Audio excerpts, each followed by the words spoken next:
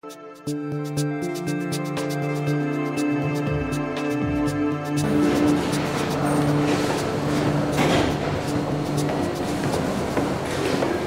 más, Angie?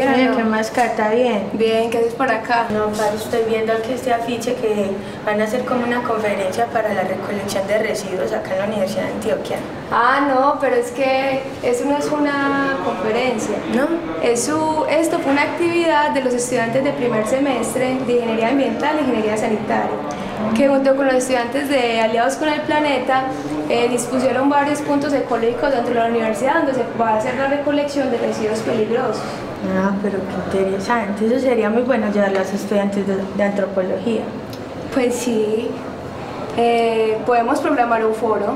¿Un foro? ¿Cómo así? Sí, un foro es una técnica de participación grupal donde se plantean preguntas y sobre un tema de interés. Entonces ese tema es motivado por un moderador donde da la posibilidad para que los participantes den su opinión o den la respuesta hacia una pregunta directora del tema, para al final llegar a una conclusión. Ah, qué bien. ¿Y como qué tema llevaríamos, pues? Podríamos hablar sobre las prácticas ecológicas de las comunidades indígenas. Eso sería interesante. Podríamos tratar comunidades como los Kansas, los Uwa, los Kogi, los Arhuacos.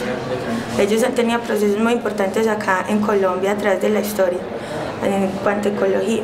Ah, perfecto. Podemos invitar a la gente de Pedagogía de la Madre Tierra. Ah, qué bien. En antropología está la revista Mural Ayahuasca. Ah, perfecto. Entonces, podemos programarlo por ahí para dentro de 15 días. Puede ser, yo tengo el tiempo. También invitamos a los de Aliados, yo sé que ellos estarían muy motivados para participar. Ah, está bien, vamos a hacerlo.